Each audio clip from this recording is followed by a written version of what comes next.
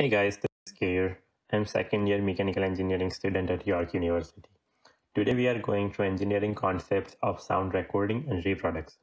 Sound recording and reproductions are mechanical and electrical writing and recreation of sound waves like singing, spoken voice, sound effects, or instrumental music. The sound recording and reproduction are required for any form of media transfer from music, movies to making a phone call. The two major categories of sound recording technology are digital recording and analog recording. The audio analog recording is attained by large diaphragm that converts the sound into mechanical motion of stylus that engraves the signal into soft material like tin foil of wax.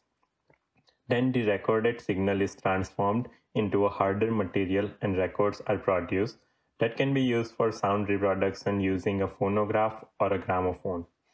In a magnetic tape recording, sound signal vibrate and microphone diaphragm are charged into electrical current, which is then converted into a magnetic field by an electromagnet, which builds a representation of sound as a magnetized field on a plastic tape.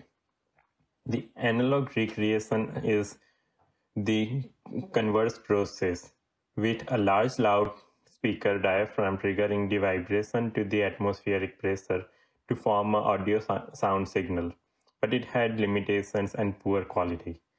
In 1983, digital recording was invented and that revolutionized the industry.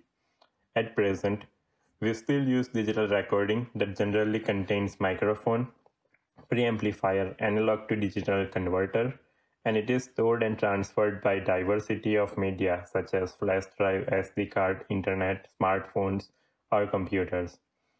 Most widely used microphones is a moving coil type microphone, which uses electromagnetic induction to convert the sound wave into electric signal.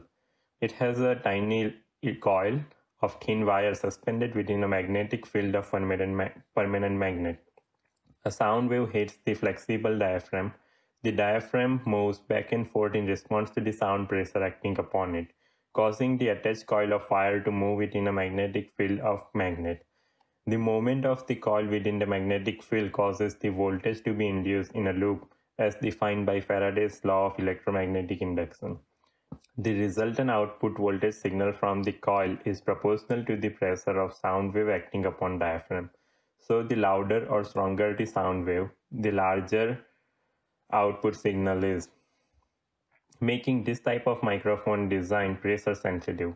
Because the coil is low impedance inductor, the output voltage signal is also small, so some form of preamplification of signal is required.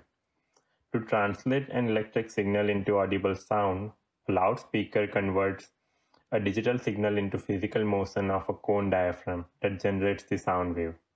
Inside a speaker, an electromagnet is placed in front of permanent magnet. The permanent magnet is fixed firmly into position where the electromagnet is mobile. As the pulses of electricity passes through coil of electromagnet, the direction of its magnetic field is rapidly changed, and it is attracted and repelled from the permanent magnet, vibrating back and forth.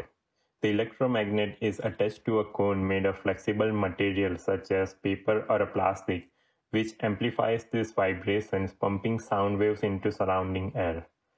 This sound waves then reaches to our ears as a music, a voice, or an instrumental tones. As loudspeaker resembles the construction of a microphone, it is also possible to use an actual loudspeaker as a microphone. Very small number of intercoms and walkie-talkies utilize a speaker as a microphone to save cost and space. Thank you.